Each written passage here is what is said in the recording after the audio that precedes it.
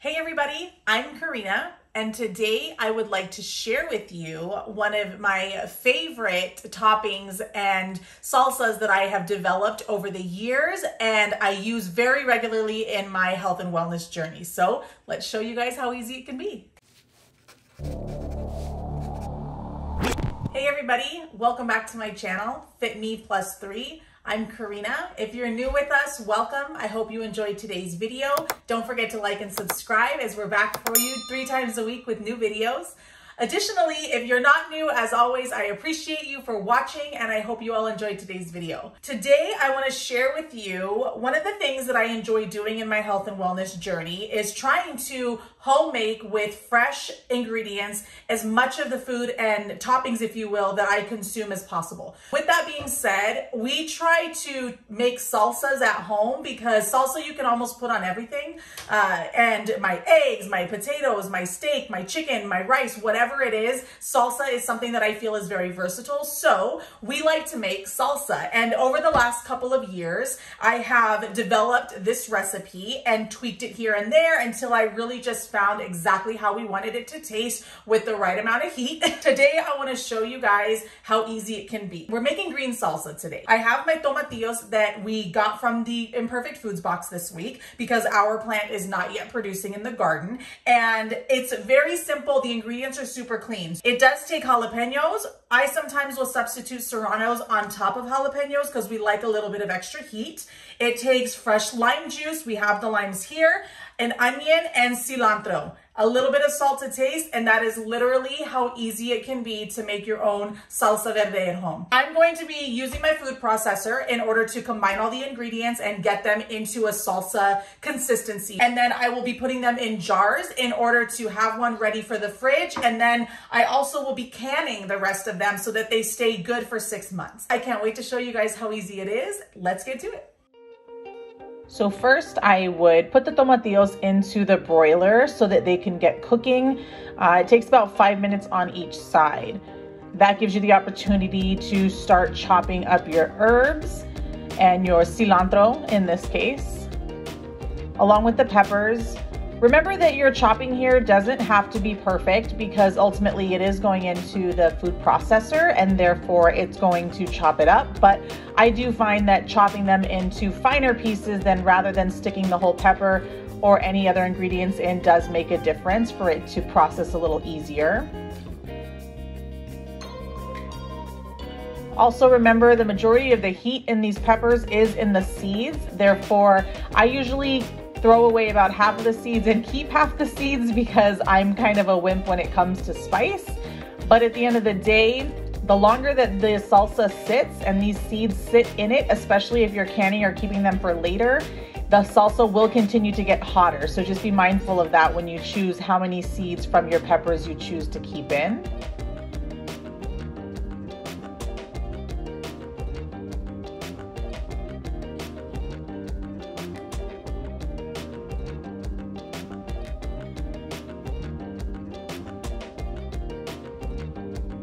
Remember to roll out your limes before you cut them. That way you can get the juices flowing and they're ready when it's time to squeeze. You'll probably notice as I'm cutting the onion and as I cut the peppers that I wear gloves. I personally don't like having the smell and the taste of onions or peppers on my hands all day long, and I find that just throwing on a pair of these gloves helps me to not have that all day, and I don't have to worry about rubbing anything into my eyes or touching my face with the peppers on them throughout the day.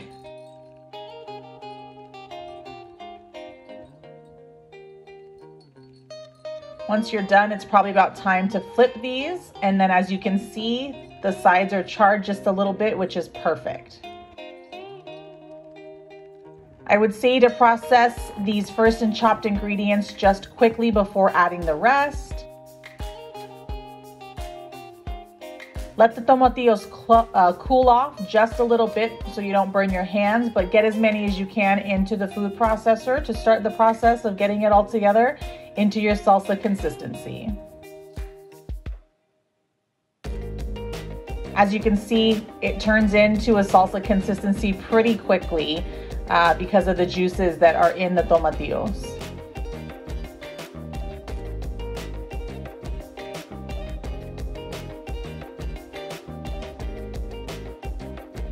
Don't forget your salt for taste,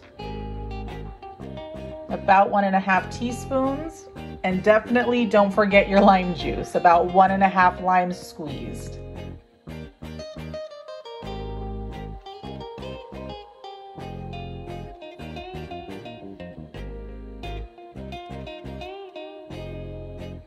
Then just give it one more good mix.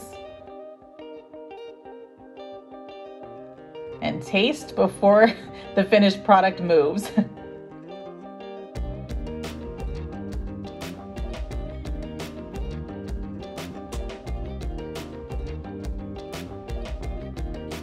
As you can see, I use a ladle along with a funnel that is specific to my mason jars, which makes it way less complicated in getting the salsa in the jars.